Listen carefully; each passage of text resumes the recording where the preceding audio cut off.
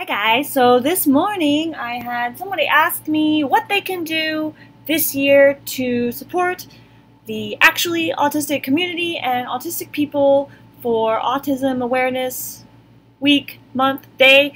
Adding in there that most autistic people, or a lot of autistic people that I know and speak with, yes, some of us can speak with our mouths, some of us can't. That's cool too. Some really awesome people can type, and that doesn't make them any less valid. So when I say speak, that is speaking however you need to speak. And all communication methods are completely acceptable. You know, I want to put that out there because unfortunately sometimes we get accusations from certain people that autistic advocates who speak using their mouths are speaking over autistics who do not speak with their mouths. And that's really frustrating.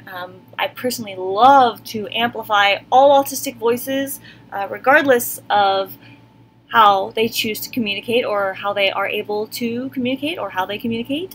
I think all communication,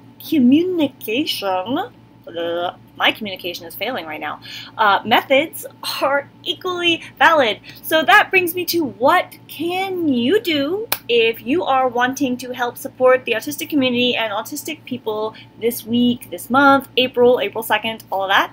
And so, number one, don't light up blue, and please do not donate to Autism Speaks. That's the biggest thing you can do to support us, or a big thing you can do to support the autistic community. Another thing that you can do is help amplify the voices of autistic people.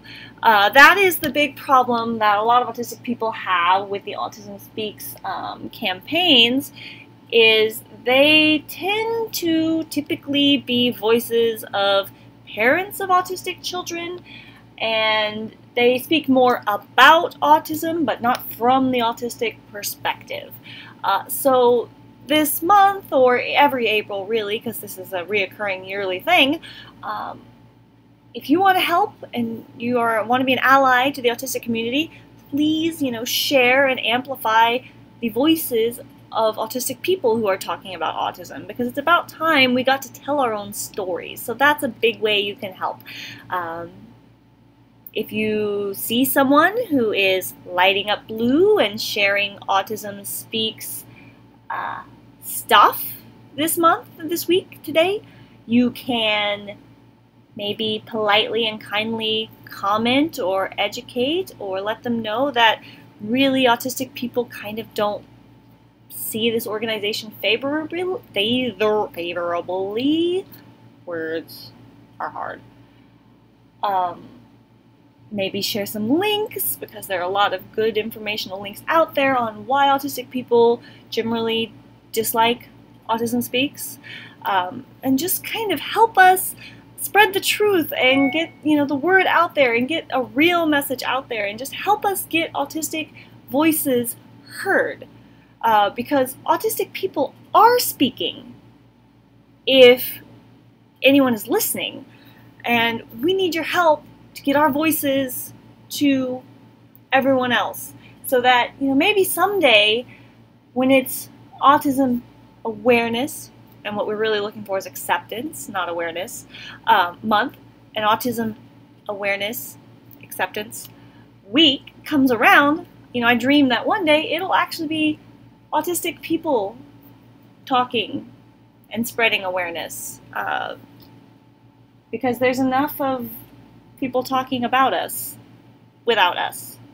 So yeah, I mean, that's it in a nutshell. That's how you can help support autistic people this April. And then also realize that some autistic people may just completely go on internet hiatus this month, because there's just a lot of ugly stuff on the internet, and it's not all, but we're trying to change it. But until it changes, Autism Awareness Month is kind of a big cluster F. So help us change that. And that's how you can help autistic people in April. Alrighty, guys, I've got to get back to work. I will talk to you later. Bye.